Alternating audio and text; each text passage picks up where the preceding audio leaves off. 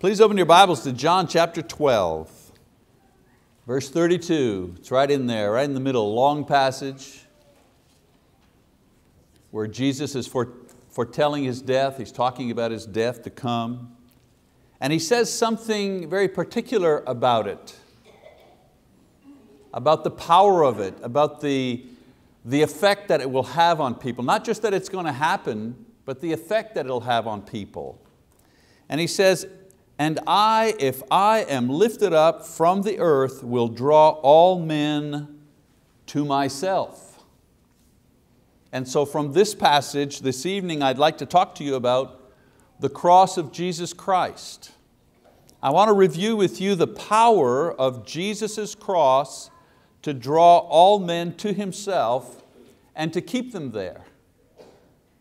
Because when it comes to Christianity, we need to understand that it isn't the church and it isn't our good lives, it isn't even the Bible that draws people to Jesus. These things, they point the way, but in themselves they do not have drawing power. What draws people to Christ is His cross. The church proclaims the cross, our good lives confirm the cross, the Bible records the cross, but in the end, people come to God because of the cross of Jesus Christ. It has the magnetic force within Christianity that has the power to draw, to pull people towards God. And so in my lesson tonight, I'll try to explain what it is about the cross that attracts people to Christ. Well, first of all, the cross has the power to set men free. It represents freedom. Whether they admit it or not, people carry in their hearts an incredible load of anxiety and fear because of guilt. This is normal because all men are guilty of sin, and this fact has been well documented in the Bible.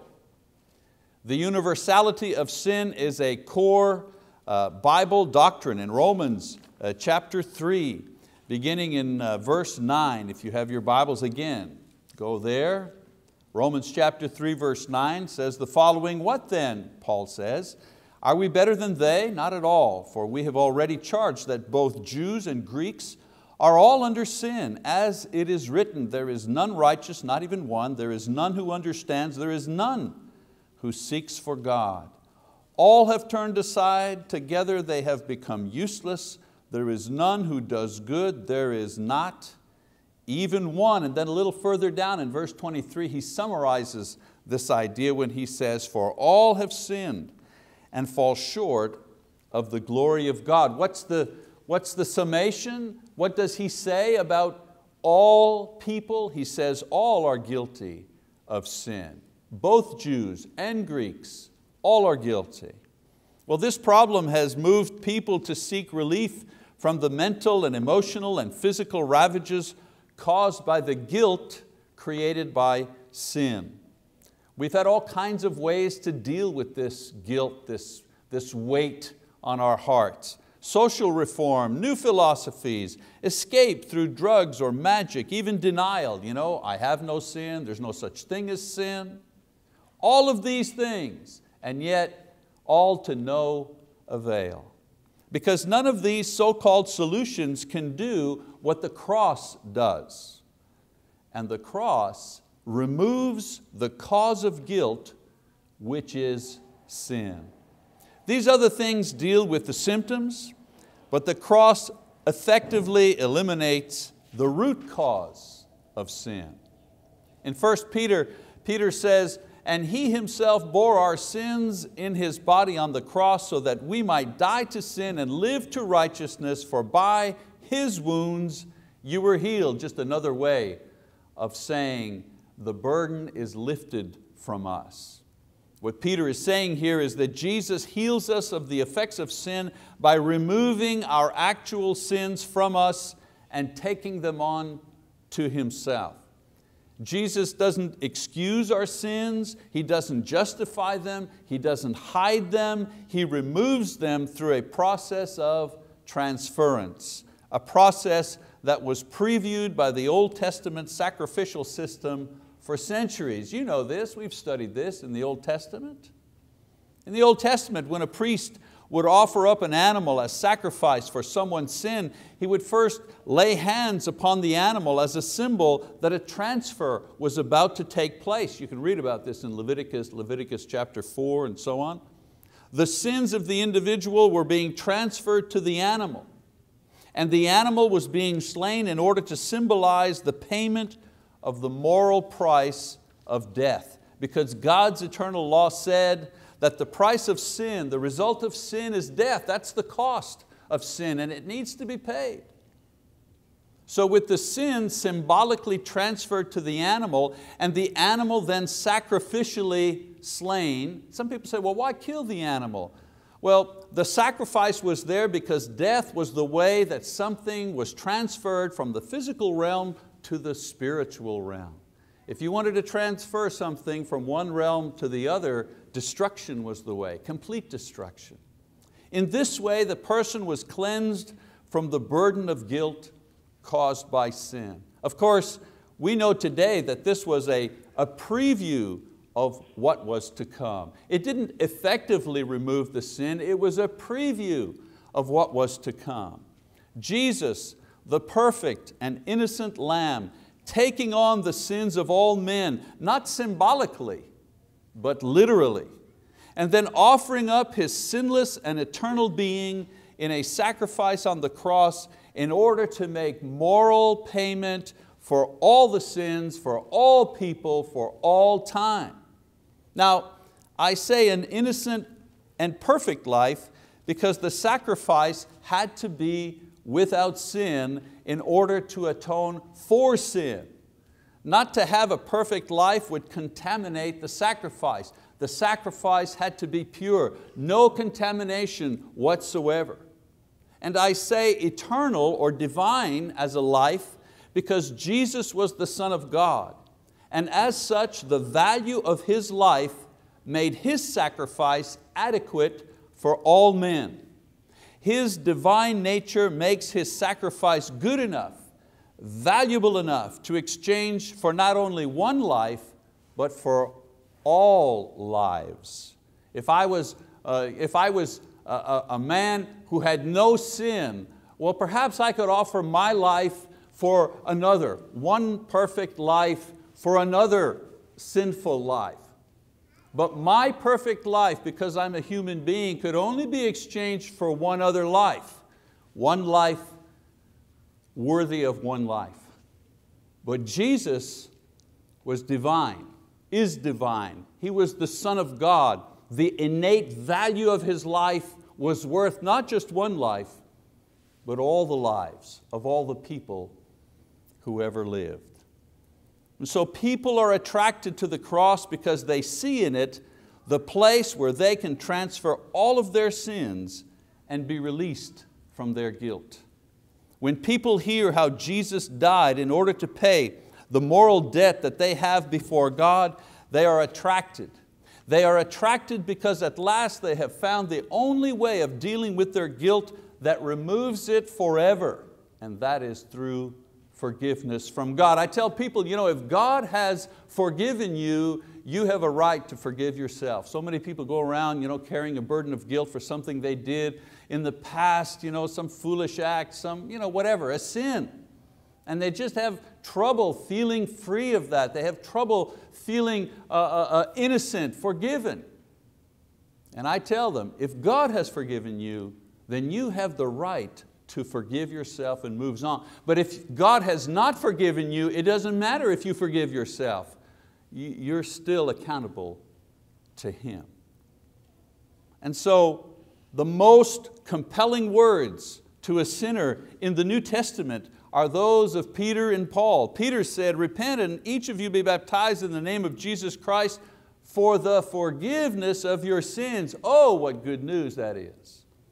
And Paul says, "Therefore there is now no condemnation for those who are in Christ Jesus." Romans 8:1, Acts 2:38. I've told you this before, but it's worth repeating, I think.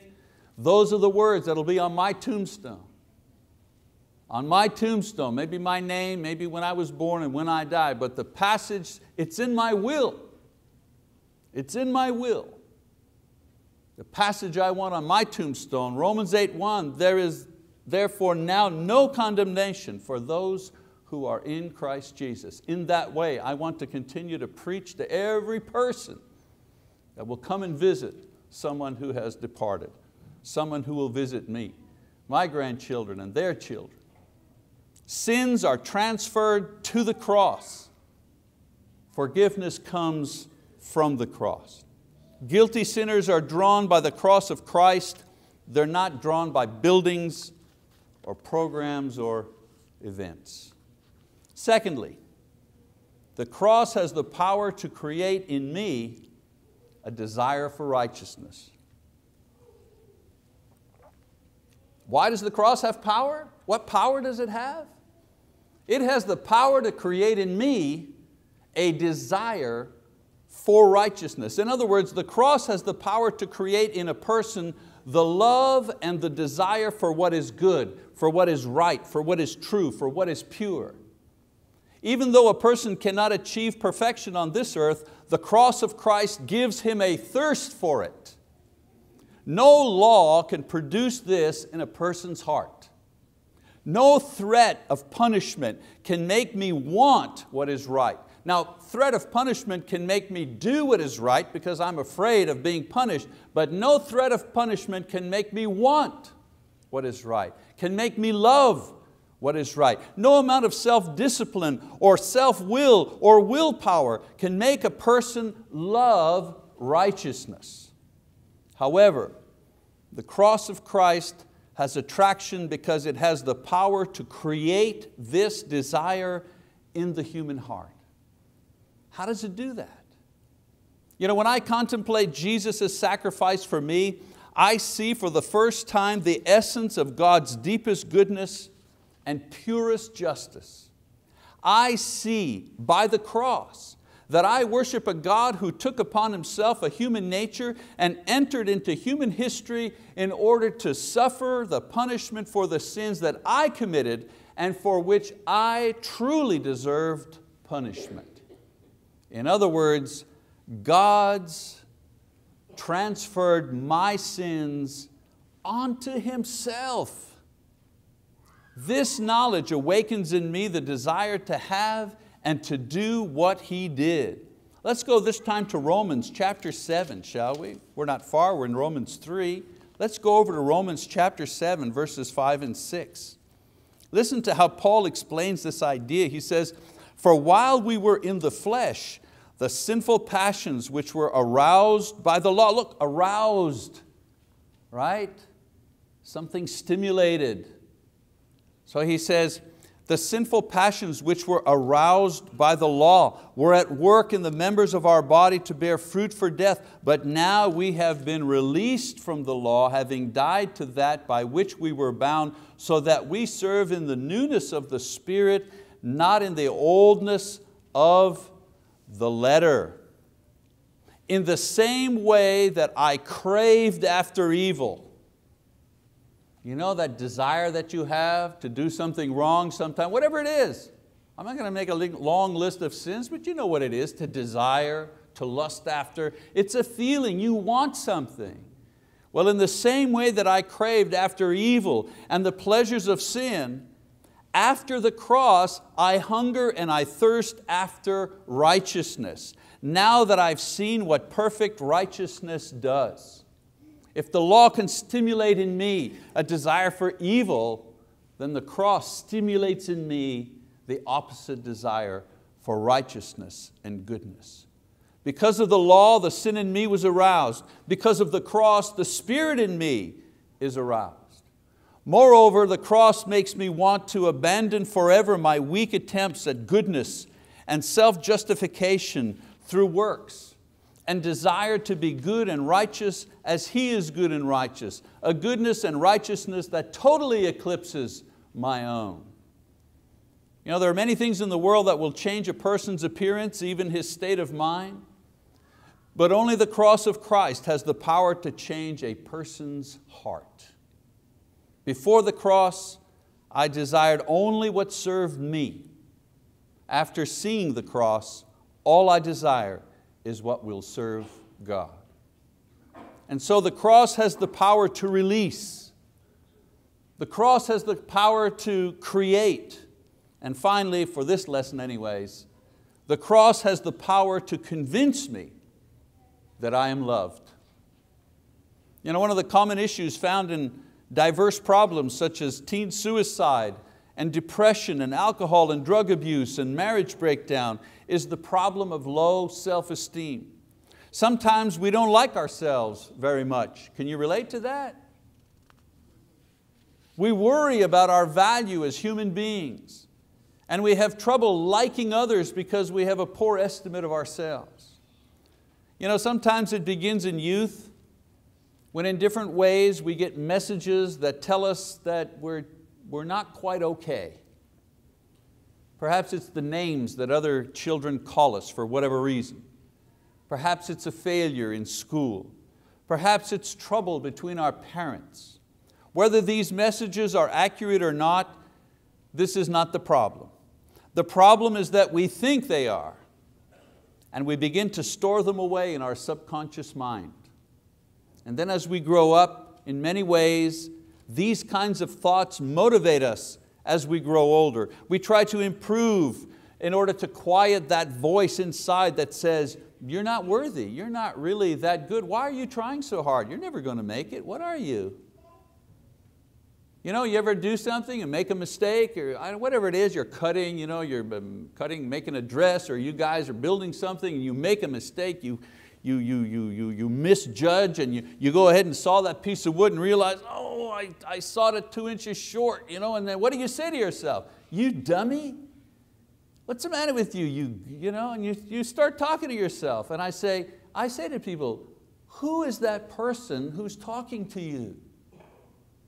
Is that Jesus that just talked to you, that called you a stupid idiot because you happen to cut a piece of wood incorrectly? Who is that person? And if you were to analyze it, you'd find out that that person is maybe a composite of many, many people throughout your life who didn't think you were very good, who didn't think that you were worthy. Children who grow up believing that they're not okay become angry and depressed and frightened and insecure as adults. And you know what they do? They end up raising the same kind of kids. But the cross of Christ has the power to finally break this cycle, because it loudly and clearly says, I love you.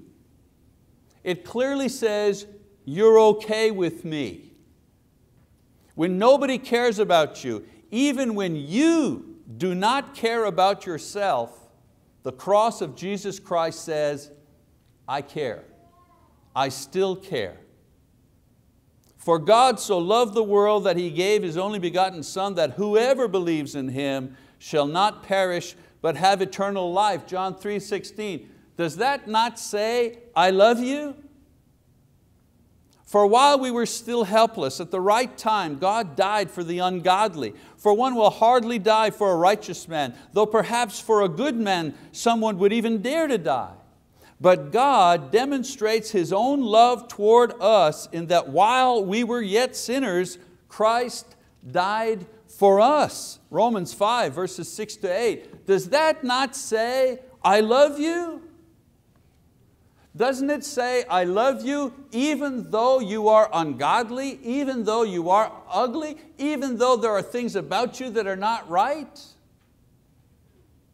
The cross convinces me. You see, it just doesn't tell me, it convinces me that I am loved, because in it, I see that God loved me even when I ignored, even when I ridiculed, even when I hated Him. He was planning my salvation. The cross convinces me that I am loved, because in it I see that the innocent died for the guilty. The cross convinces me that I am loved, because in it I see that my friend gave his life up for me. As John writes in John 15, "No longer do I call you slaves, for the slave does not know what his master is doing, but I have called you friends. For all things that I have heard from my Father, I have made known to you." The Son of God has called us friends and has died for us. I'm pretty convinced that He loves me.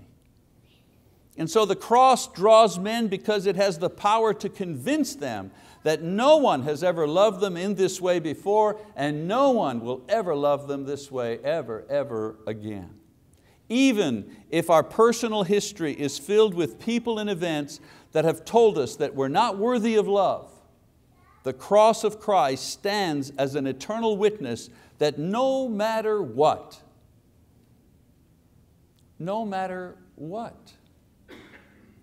I have to say it again because in 33 years of ministry, I've heard so many people give reasons why they think God doesn't love them. And yet the Word tells us, no matter what, I love you, He says. So long as we keep our focus on the cross, we'll never doubt that we are okay with Him. It has the power to continue to convince us every single day until the last day of our lives. You know, in Romans chapter 1, verse 16, Paul says that the gospel is the power of God unto salvation. And this is true, of course. But the power of the gospel is the cross of Jesus Christ. Why? First of all, it draws me because of its power to release me from the crushing burden of guilt that I carry because of my sins. It draws me because it redirects the intention of my heart. Once I crave for my own glory and independence from God, now I desire to glorify Him and know His will for my life each and every day. And finally, it draws me because the cross has the power to reestablish my worth as a person. I tried to be important and loved by manipulating people, using money, competing with others, but now my importance is based on the fact that God has noticed me and sacrificed Himself for me.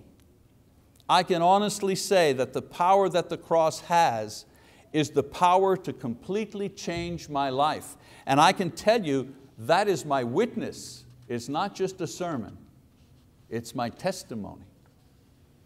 If you experience the power of the cross, really, to release you from guilt, to create a new heart in you, to convince you that you're loved, you can. Here's how it works. In order for the cross to begin to have any power at all, Jesus had to first die on it and then resurrect from it. This is what gives the cross its power: the death, the burial, and the glorious resurrection of Jesus. Well, in the same way, for the cross to have power in our lives, we must also die and resurrect from it.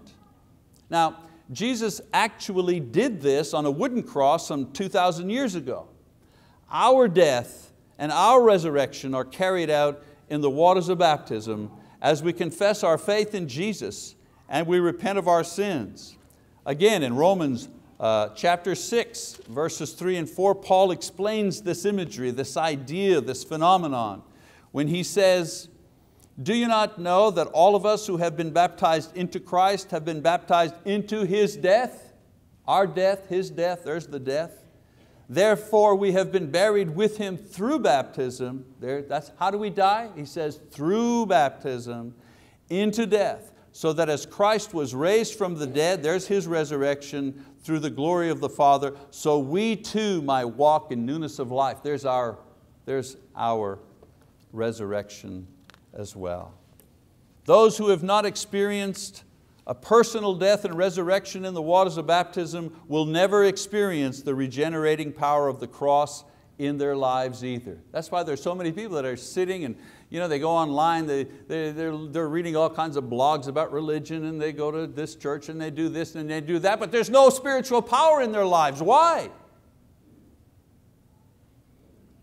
because they're just looking at the cross. They're just studying about it. They haven't died with it. They haven't resurrected with it. That's what gives the power. And the power is not a secret thing. You can see it as believers hang on to the cross with Jesus through repentance and baptism. As Christians carry the cross every day through patience and suffering and temptation. As disciples preach the foolishness of the cross to a skeptical and sinful world. As saints show their love for one another in sacrificial service. The cross is present, the cross is being put forward day by day by day by day by those who have died and resurrected from it. The power of the cross is made evident to the world in us, in you and in me. And so I pray that the power of the cross will draw you to obey the gospel this very day if you haven't done so. And I also pray that its power will be evident in your lives for the benefit of others. I pray that the power of the cross in your life will become the power of the cross in the lives of all those you meet. If you need to make a response to the invitation, and the invitation is to come to the cross of Christ, we encourage you to do so now as we stand and as we sing our song of encouragement.